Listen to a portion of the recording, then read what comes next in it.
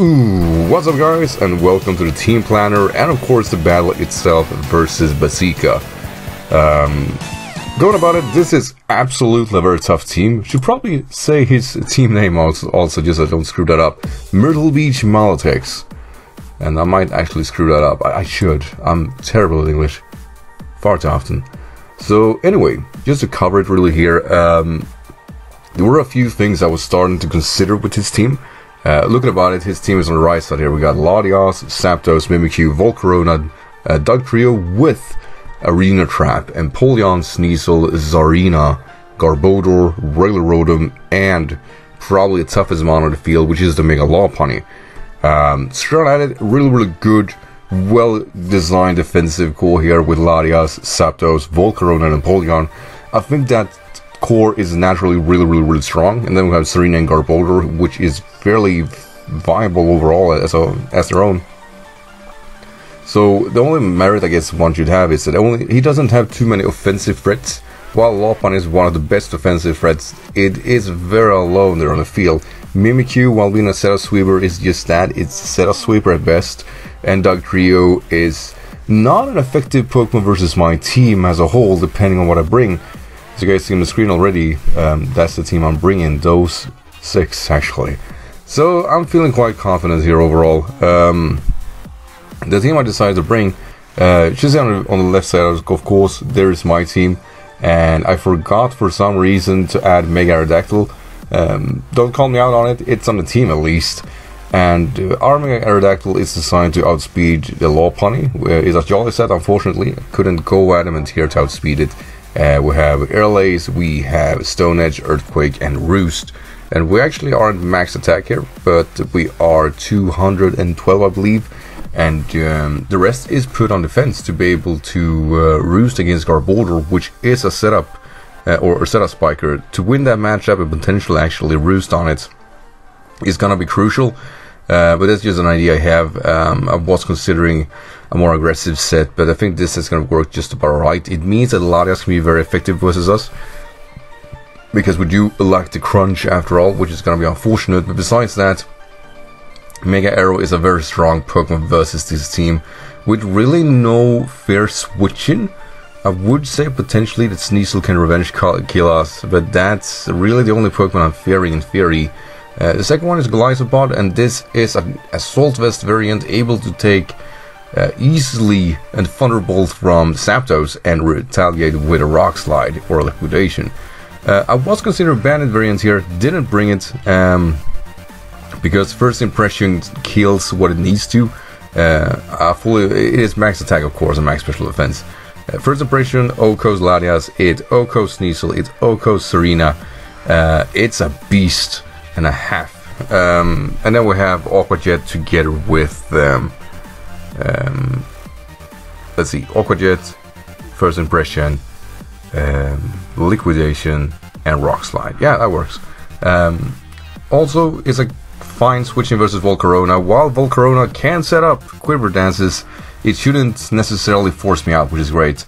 Zoroark, standard Focus Blast variant, I'm gonna say, but you know, it's a Hidden Power Rock variant with Focus Blast and Dark Pulse together with U-Turn, and it's a Scarf variant able to outspeed, +1 Volcarona.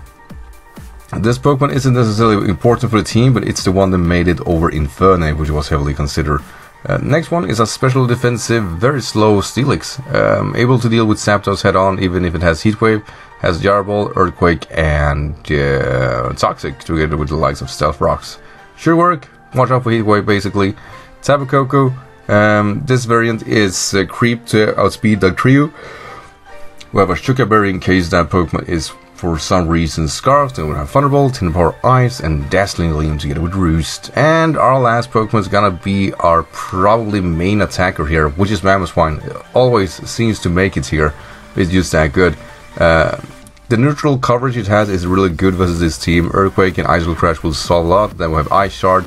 And let's see, the last move was, I do believe, Superpower. But it's not required here. No, it was knockoff for Latias, my bad. But basically, it is the mon for this matchup. It does so well versus everything. Gotta watch out for potentially, like I said here, Lopunny, which is the main threat. I don't have a natural switch-in for it. I didn't design this team to defensively check it either. Reason for it is because I played that game before where I decided to take a more defensive route versus make a Lopunny to be able to switch in versus it. You gain nothing by that, you just prolong the inevitable, but having a team here where you force switches probably should pressure the Lopunny better, or at least the team as a whole, I hope. This is the first time I'm trying that out, let's see if that works. So, with all that said, let's go into the match itself. So, from the team preview here, this is a very good team no matter what route he took. I was really surprised not to see Sneasel. I think that was a Pokemon that made sense versus me no matter what because of low kick. But we see Lopunny, we see Zapdos, Latias, Volcarona, Dugtrio and Garbodor. I can only assume Garbodor is going to be a Solvis for this matchup. It just makes so much sense. It's annoying, real annoying. Volcarona, absolutely a sweeping set. No reason not to be. Sorry about that. And then we have Dugtrio, which of course is trapping, so I assume that's a Stealth Rocker because nothing else can set up rocks. And then it's whether or not which one of the Zapdos and Latias is going to be the potential defogger. And Lopunny expect to outspeed Koku. That's basically it. Like, I'm really glad I have some defensive investment versus Koku with Koku because it's possibly the only Pokemon that can take reliably a high jump kick, return, and actually deal with the Lopunny head on. But yeah, I'm relying heavily on Glycopod for emergency exit. At least he can't OHKO it, but it's absolutely a Pokemon that I believe where a natural switching is going to be crucial.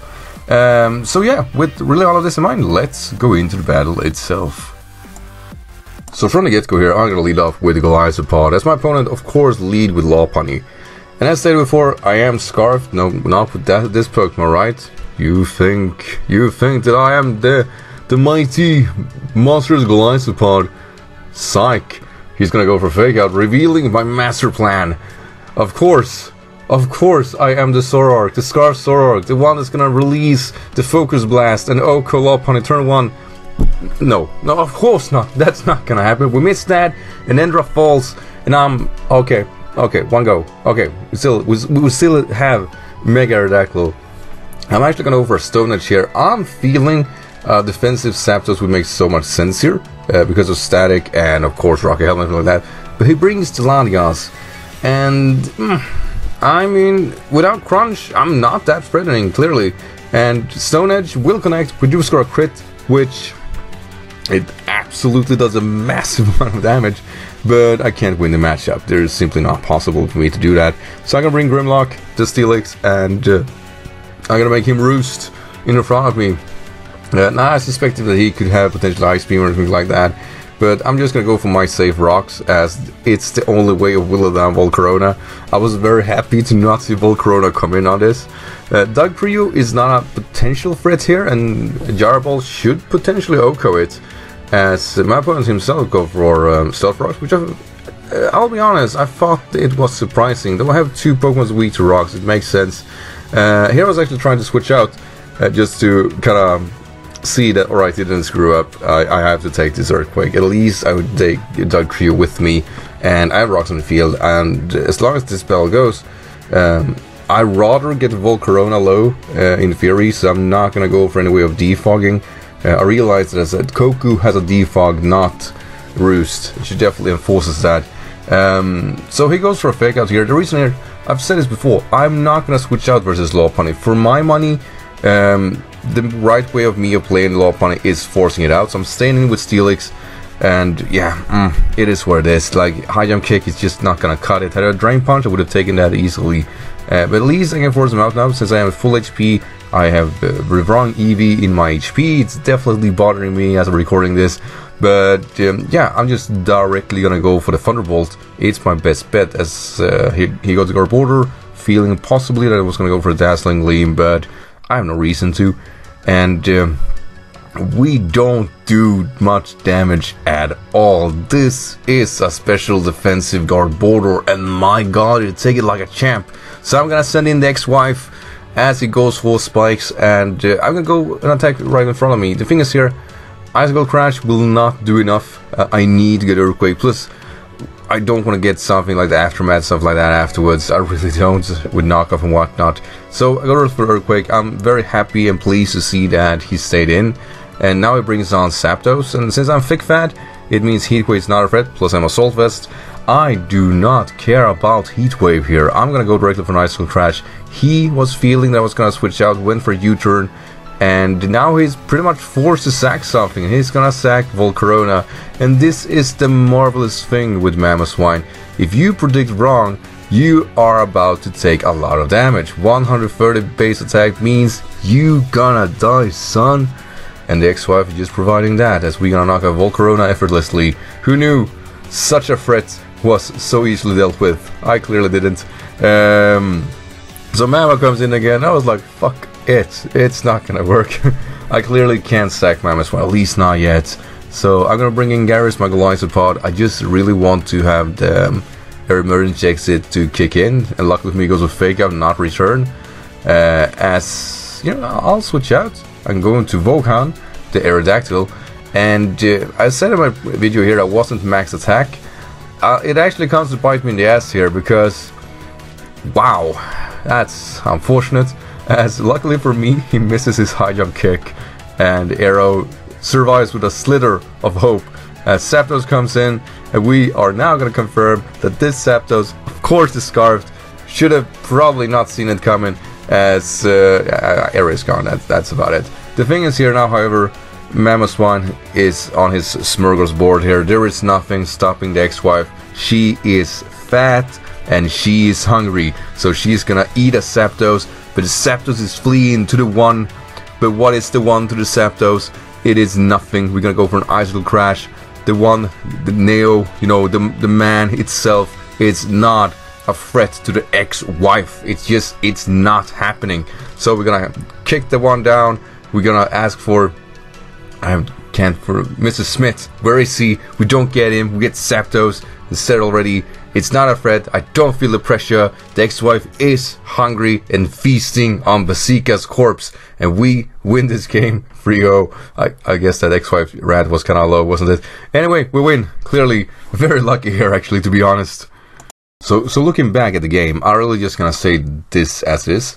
Basika did probably just one really big misplay, and that is the decisive point for the whole game, and that is staying in with Lopunny versus Mega Aerodactyl. While it did survive it, I definitely don't believe it was worth the risk. Looking at it back, yeah, he probably switched into his Latias. That would be the easiest switch in.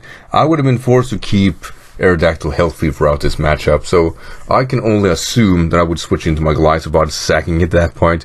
And that would have been basically coming into Tapu Koko. Tapu Koko would win the matchup versus Latias, most certainly. It also probably would win versus Zapdos, in theory. But it basically become a sack game for him, where which Pokemon do I sack to get damage on the Lopunny? Mamoswine was certainly way more effective than it should have been, and I just think that's the thing. Like, if you treat Mamoswine like a wall breaker more than a potential revenge sweet or revenge killer, it's gonna do most of the time really well. It's a very hard Pokemon to switch into, because if it comes in freely and get one of those free hits, those 130 base attack is gonna do stuff. It's just a very hard thing to deal with, and I think Mamoswine really showcased that here. So the Basika, I really want to say GG. Like I said, that was probably your only mistake. Besides that, I think you got me pretty good. Like, there was really no easy way for me of dealing with Mega Lopunny, and I mean, the game clearly speaks for it. It was just not enough power here whatsoever. And yeah, I was absolutely impressed throughout this matchup. I absolutely was. So for everyone watching, thank you for, of course, doing so. And yeah, hope to post something more this week. We'll see what happens. But I hope you enjoyed this game, if anything. So with that said, thank you for watching, and take care. Bye.